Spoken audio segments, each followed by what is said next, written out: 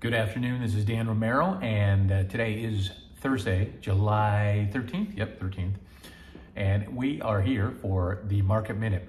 Stock market continues to have a great year. We're seeing a good rebound coming off of the lows that we saw in 2022. Still led by tech, consumer discretionary, and other items along those lines. Big news in the crypto world is XRP. I guess there was some sort of ruling from a judge that really helped crypto today. We've seen a big bump up on that.